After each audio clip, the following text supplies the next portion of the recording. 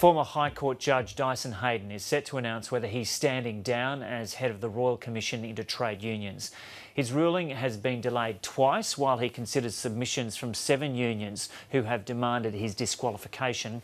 They argue his decision to speak at a Liberal Party fundraiser has created a perception of bias, even though he withdrew from the event.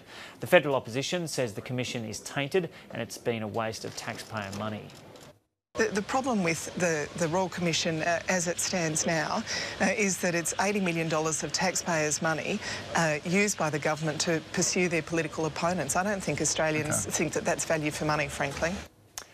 Tanya Plibersek there talking this morning. Our reporter Anne Barker is at the hearing and joins me now. So Anne, first of all, how is this going to work today? What time does the decision come down, and have you heard if it's just going to be a document handed out, or is Dyson Heydon actually going to read it out?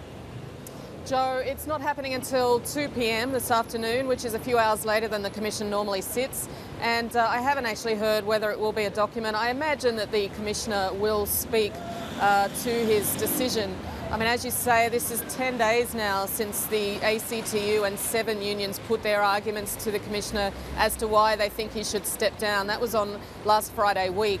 He was originally supposed to hand down his decision on Tuesday last week. Then he delayed that until Friday, saying that he wanted to take as much time as this decision required. And then late last week, the unions raised questions about new evidence, they claimed, that suggested the counsel assisting the Commission, Jeremy Stoljar, had also been part of the, or had contact with Dyson Heydon about the speech that he'd agreed to give before the story first broke in mid-August, and that delayed the decision until again today. So it's 10 days of waiting for this decision. And just before we spoke to you, we heard from Tanya Plibersek.